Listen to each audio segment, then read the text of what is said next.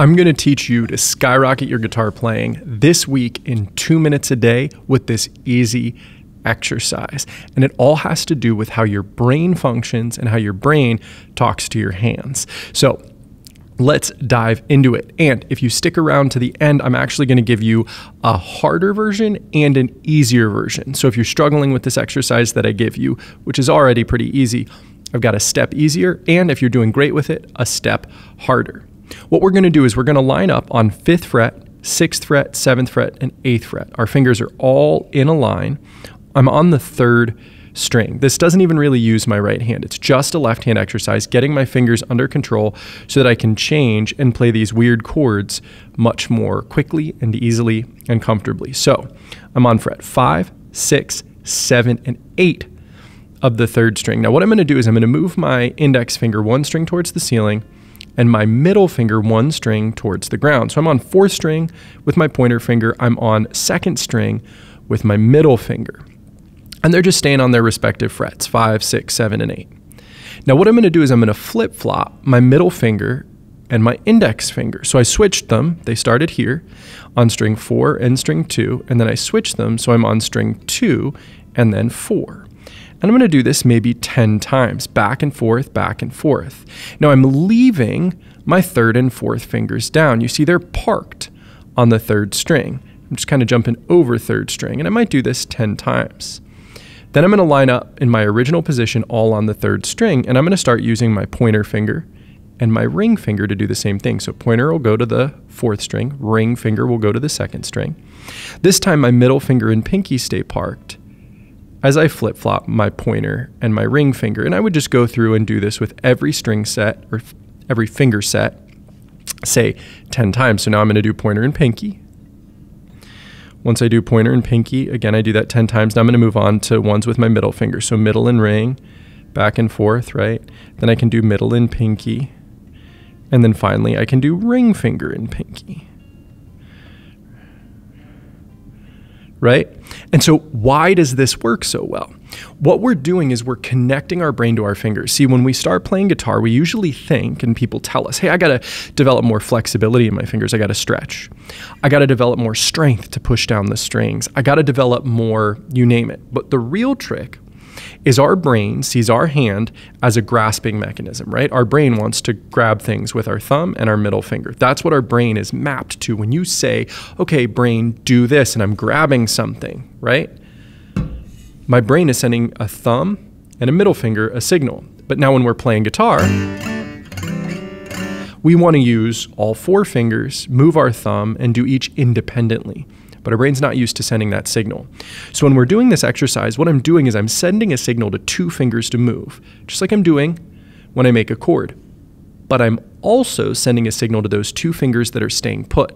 All 4 fingers are getting a signal, but it's usually a lot easier than playing some chords that are brand new to us or that are difficult to change or hard to grab out of nowhere.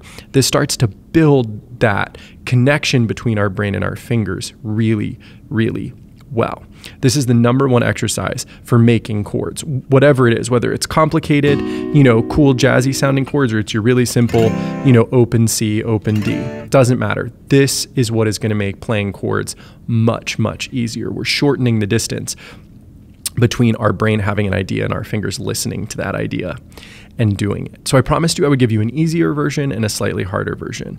So the easier version is we just do the same thing, only I'm just kind of walking 1 finger back and forth, right? I'm going to the 4th string with my index, back to the 2nd, back, 4th, 2nd, and I can do that with each individual finger. If you're really struggling, this can really help. And if you're having trouble getting one of your fingers to move, typically it's our ring finger that is less cooperative. Sometimes it's our pinky. So our pinky's the weakest, but our ring finger and our middle finger share a tendon. We actually have 3 tendons in the middle of our wrist, right, that come out to go to our fingers. Our index finger and our pinky each have their own, and our ring finger and our middle finger share the tendon. It splits off in the middle of your wrist and then goes to each individual finger. But I just told you that our middle finger is our brain's favorite finger. So our middle finger tends to cooperate, but our ring finger tends to lag behind a little bit. So if you're really struggling, maybe getting the ring finger to move, what I imagine is that I'm squeezing extra hard with my 1st, 2nd, and pinky fingers, while I'm doing that ring finger when I'm first trying to get it worked out. Now, I don't want to squeeze extra hard when I play. I actually really want to have ultimately a very light touch on the instrument. But for the purpose of getting a finger to cooperate, sometimes squeezing harder on the ones we aren't trying to move to get our brain to keep them in place can be a huge help. Now, to make it a little bit harder, what we can do is we can actually bring this back to the first fret, or, starting at the fifth, we could go back to the fourth, back to the third. And then instead of doing, say, second string and fourth string, right, which is what we were doing before, I'm actually going to go all the way from sixth to first. So this is causing me to do bigger movements. And you'll see, especially as we get to some of these further on fingers, like using your ring finger and your pinky, this gets really difficult to do, right? But it's still a great exercise. So don't just dive off the deep end and start doing that one. Start with this one. It's all about the brain-hand connection. And then as you get better, bring it further back, further to the lower frets and wider on the string. So, do fifth and second, or fifth and first, and then finally sixth and first. But again, slow going. I mean, give yourself a couple months just doing this one and you'll see how great it works. And you'll see results just this week doing it. If this was helpful for you, please come join my free course and community on school.com/guitar. It's school with a K.com/guitar. I'll leave a link in the description. I walk you through how to play an entire song. I've got practice along tracks. You can just hit play what I'm playing, get better at guitar, and we're doing it all together. Ask questions, get feedback, and make progress on guitar. Again, that's schoolwithak.com/guitar, and I'll leave a link down in the description.